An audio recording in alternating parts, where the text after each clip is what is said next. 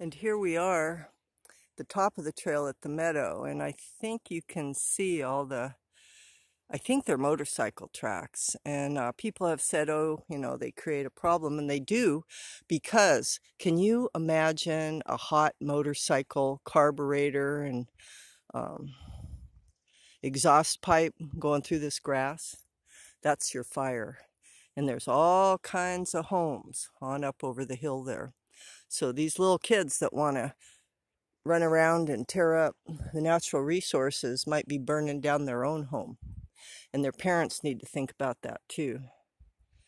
Because riding up here with a motorcycle is a combustible engine, and this is a very ready fuel bed. We're in brownout, and they could start a major fire here. So take heart, people. Use your brains.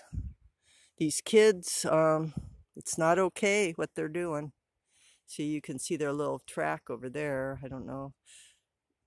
But they better not come up here anymore, because they'll be putting yours and mine, homes and lives, at risk. That's why they did that big old fuel break. And there's lots of areas where they've stacked wood, trying to make it better. So hopefully these kids will get a clue, and their parents will be responsible and not let them burn down our homes. Okay? Got it? Good.